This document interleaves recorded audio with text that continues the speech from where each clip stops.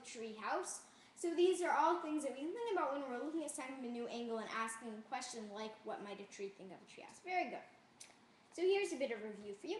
To make a topic more interesting, add interesting details. To make a topic more interesting, you can consider writing from an unusual point of view. Tip number 3, observe the world around you. You can choose interesting ideas by closely observing the world around you. As you write, ask yourself questions like, what does ice cream really taste like? What color is the actual color of the sky just before the sun rises? You can generate interesting ideas by getting more and more specific. How did I feel when I hit the curb? How did my head feel when I hit the curb? How did my teeth feel when I hit the curb? And finally, my teeth rattled like dice as I hit the curb. What did the bird look like? What did the bird's eyes look like? What was the bird looking at? And finally, the bird watched us with pale eyes. So while we're on the subject of ideas and details, let's talk a little bit about main ideas. But firstly, I'd like to point out that your classrooms are full of ideas. So if you look around classroom A, classroom B, classroom C, starting with classroom A, then I notice the hockey sign on the wall. So maybe you could talk about a hockey game. Or you could talk about the desks that you're using right now and think, where were those made? Or who made them, something like that. Or you could look around at your classrooms and classmates and your teachers and think, and what are these people like? What do I know about them? When I meet them, what do we talk about? That kind of thing. And classroom B with blue walls then. And blue walls, really, that's a beautiful color, blue. So maybe you could even do a bit of investigative work and see how the walls came to be painted blue. Well, that's kind of a whimsical fancy of mine. Or you could talk about some of the things that you've learned recently.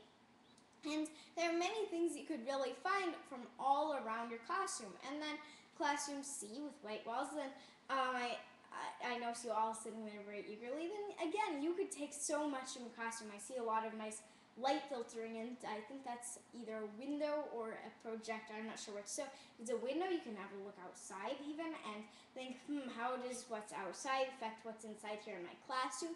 You could talk about some of the things that your teacher has been telling you, learning recently. That is always a good one for all of you, actually. I'd like to point that out. You could think about the interactions you've been having with your classmates. So these are all good ideas that can apply to all of you. Okay, on the main ideas, which brings me to tip number 4, make a point. Interesting writing makes a point. In order to create powerful writing, you need to turn your topic into a point or main idea. How do you turn a topic idea into a main idea? Well, let's say there were some squirrels running through your classroom. Topic idea, squirrels.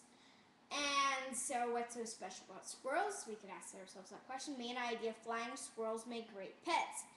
Why do they make great pets? Back that up a little bit. And so finally, topic sentence, flying squirrels make great pets because they are intelligent and entertaining. Tip number 5, once you've figured out your main idea and topic sentence, narrow your topic. A narrow topic provides plenty of specific details. So this is an example of a wide topic, Idaho. A narrow topic would be rafting through Idaho on the Snake River. So let's narrow one of the following topic ideas.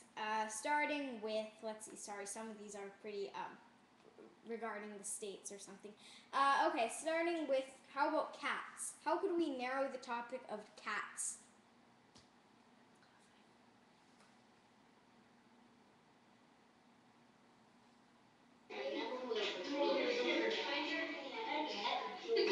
I'm sorry.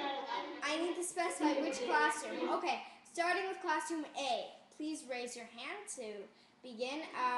How could we narrow the topic of cats? And I'll be writing this down.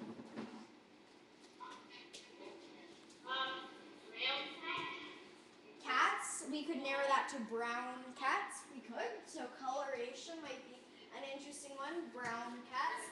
But again, I'm still thinking there are lots of brown cats. So maybe what's the breed of cat that is often brown? Could you maybe think about something like that? If anyone in any of the classrooms knows this special breed of cat that's usually brown, please raise your hand.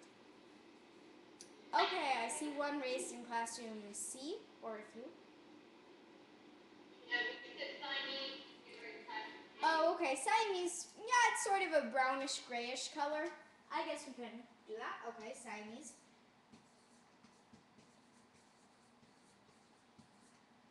So we have narrowed this one, cats, brown cats, Siamese, and we could narrow that even more. If any of us know a particular Siamese, then we can, or a Siamese cat, a famous Siamese cat, or one that our neighbor has, or something like that, then we can put down the specific name of the cat, and then from that we could talk about the traits of that cat and what they do, or something like that. So that's one example. Now, let's see, moving on, another topic we should try to narrow.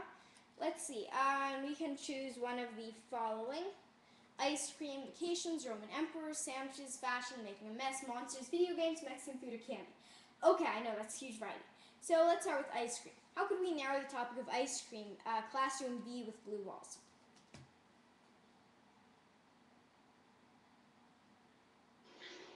Okay, Madison? It's cold. It's cold. Okay. Temperature of ice cream. So ice cream, you could narrow down to ice cream temperature. I'm putting it as icy for now. Icy temperature. Brianna? So we could talk about that. We could maybe talk about a specific flavor of ice cream as well. So, yes, I heard something called it. Brianna? It melts. It melts? Well, let's see. These are all like specific observations. That's a specific observation about ice cream. So that is an excellent thing to observe. So in your everyday life, when you're eating ice cream, you can note that it melts if it's not the right temperature, something like that. But it's for a topic, then we need something that can also be supported by many other things that has topics under it, kind of. So melts could be part of a topic, but maybe not the entire thing. Although that's a good idea. So let's move on to classroom C. And how could we narrow the topic of vacations? Vacations. Have any of you taken a vacation recently? Or in this year? Classroom C with white walls.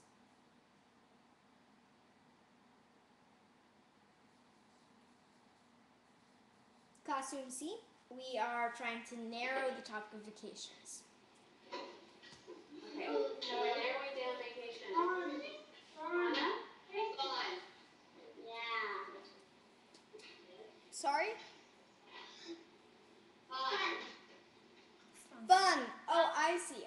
Well, let's see. Again, this is kind of a specific observation about a vacation. Yes, a vacation is fun, and that would be. And I think that you're thinking of maybe topics and topic sentences. So if our topic was vacations, then your main idea might be vacations are fun, and then your topic sentence would be saying like the vacations are fun because you get to eat lots of cool food or something like that. That's probably my personal one. But for narrowing a topic, it's a little different. When we're narrowing a topic, we start with a big topic. So, for instance, one like the American Revolution,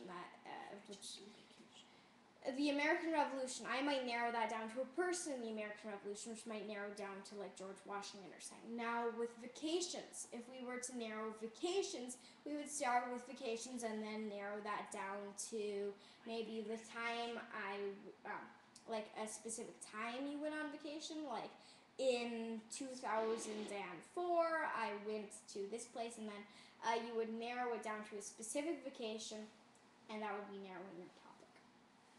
Okay, so here's another example of narrowing your topic. Charlie and the Chocolate Factory could be narrowed to the author's opinion on greedy children. The French Revolution could be narrowed down to execution techniques during the French Revolution. Bats could be narrowed down to Thailand's cave bats, which is a little bit funny. So those are examples of narrowing your topic, finding main ideas, topic sentences, looking at things from a new angle, and adding details to your writing. Thank you very much. Now it's open to a questions and answers session, starting with 3 minutes for Classroom A.